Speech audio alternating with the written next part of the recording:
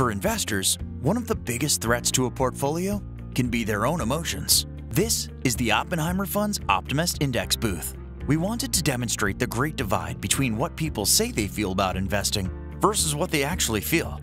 Biometric analytics allows us to measure that variance. Through biometrics and through what we call micro expressions, we created what we call an Optimist Index.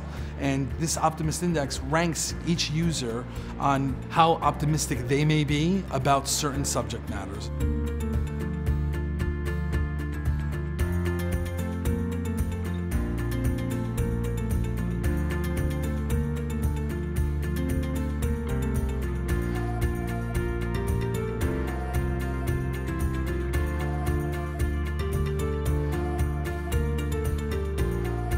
In real time, that data is analyzed and we create a graph, and what they'll be seeing there is how they reported on the kiosks versus how they biometrically measured. OppenheimerFunds has always been about investing for the long term. The Optimist Index booth was designed to help investors understand how optimistic they feel and why they feel that way. And it might make you think differently about your investing decisions the next time you talk to your financial advisor.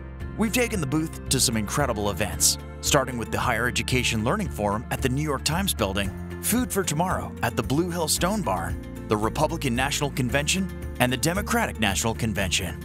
I think the financial industry struggles with issues that are so esoteric and so abstract, and having a booth experience like this really personalizes it so much and brings something that you feel is unconnected really down to a personal level.